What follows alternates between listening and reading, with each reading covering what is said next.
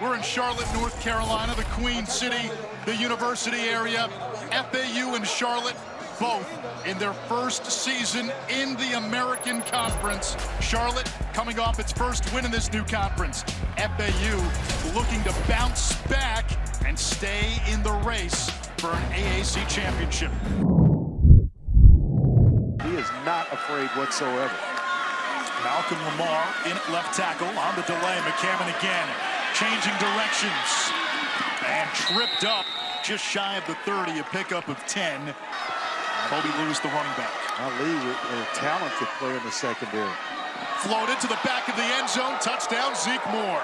Second touchdown catch of the year for Moore, who I know you love as a tight end in this offense. Watching him on film, I love his work, love how dirty he gets at the line of scrimmage. Excellent blocker. Like we said in the production meeting, we need some 3-and-outs too. We need to get off the field a little bit better on defense. What'd you like about Daniel Richardson in that first drive? Poised, calm, he's seeing the field really well. Thank you, Coach. Thank you. On 3rd and 6, Richardson wants 6, wants Wester, touchdown, FAU. Not sure why Hill Green pulled up and just left Wester. He's pulling up to leave him and turn him over to a safety, except the safety's not there. They're going to get the push. Nice. So the big ball springs Jones, and he gets into the second level, all the way inside the 30. Take note, Philadelphia. Unbelievable. Nice play call with the motions by Mike Miller, kind of getting Florida Atlantic to relax. 44-yarder here for Kudani. And the kick is up and good. An NFL-type talent with the relentless motor. Richardson downfield for Wester, makes the catch and pulled out of bounds by Ali. Boy, the route by Wester. Now it's a thing of legend. The NCAA earlier this month, big-time talent. Richardson to the air. His receiver slipped, now launches for Wester, who adjusts. He holds on. Was he in bounds? No, he did not catch it in bounds. It's close, Anish. What a heck of an adjustment by Daniel Richardson to get off his primary receiver.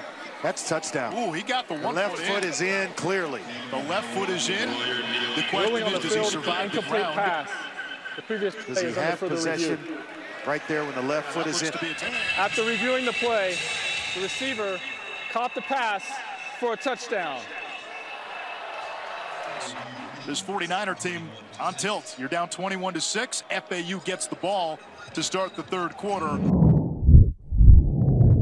We've lacked focus. We're undisciplined. The penalties. He was so discouraged. Richardson over the middle. Wester over 100 yards receiving. And Andre, that's a Biff Poggi's message. When you're trying to put a team away, Wester's doing exactly that. Over 100 yards receiving for the 9th time in his career. He gets it again.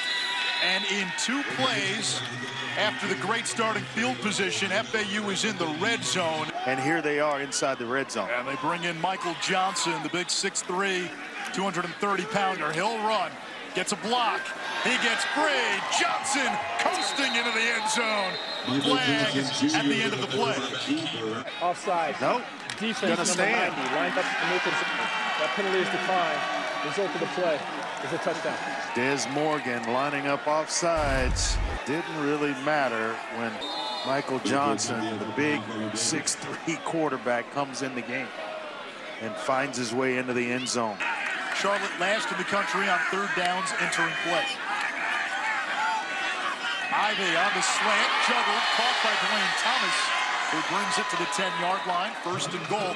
Kind of been waiting on him. I don't know that I would shrink down here and get big. Most of the successes come from spreading them out. They fake the toss. The throw, it's caught. Down inside the 5, touchdown, Jake Clemens. Excellent job by Ivy.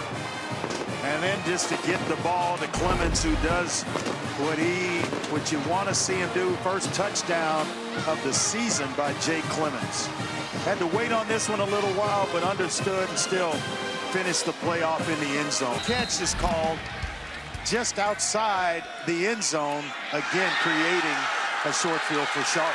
And off the short field this time with a punt, giving Charlotte the ball at midfield, a 15-yard run.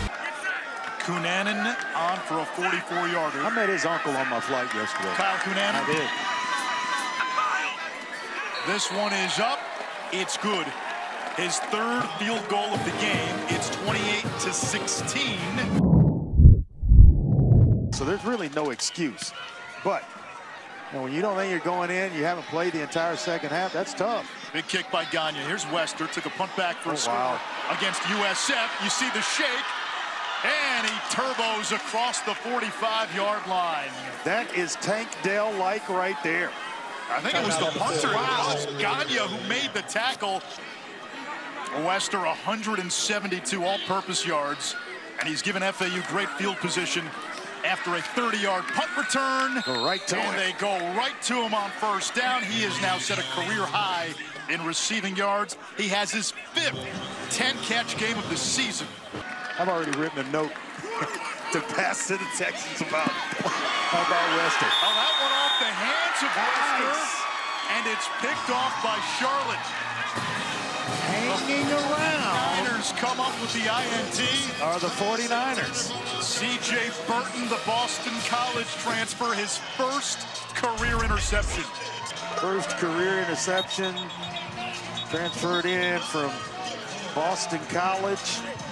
And the 49ers have life. And another quarterback for Charlotte. It is Micah Bowens, a redshirt sophomore coming into the game. Bowens on fourth down and long, under pressure, and dropped for a loss. It's a sack. It's a turnover on downs. That's Morvin Joseph, and FAU takes over deep in Charlotte territory. With all Pac-12 officials at that time, there was a flag on the ground. 200-something yard penalty. McCammon cruises into the end zone. Easily. And FAU adds 6 more. FAU wins it. Final score, Owls 38, Charlotte 49ers 16. Tom Herman's team gets to 4-4 on the season, 3-1 in the American Conference, and now 2 wins away from bowl eligibility.